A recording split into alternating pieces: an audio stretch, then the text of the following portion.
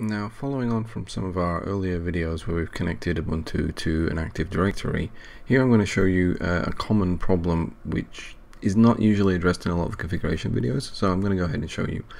First of all, I'm going to connect as the Active Directory user, and I'm going to go ahead and then run a sudo command, and what you're going to get told is that you don't have privileges to run a sudo.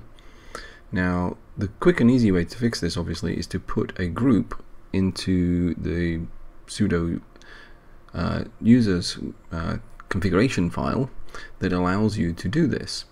So in order to do that, what we're going to do is we're going to open up the configuration file, and what I would say is, if you're not 100% sure what you're doing, open it as root and stay logged in as root, so that if you make a configuration let's say error, you can correct it without having to reload the server. Now, if you look at this, what I'm going to do is I'm going to add the domain users to this listing. Now, because the domain user group has a space in it, I'm going to have to use the exit character for the space.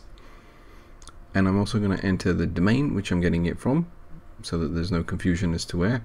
And then last but not least, the privileges. In this case, we're going for everything, so all and all.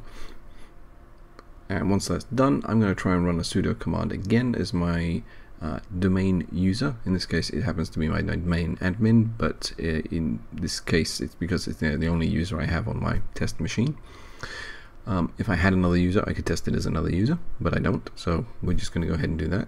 And again, that normally you wouldn't go ahead and say all domain users can run sudo commands.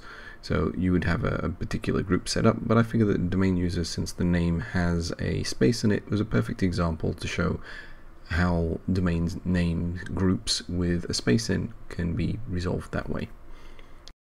Hopefully you liked the video, and if you did, hit that subscribe button.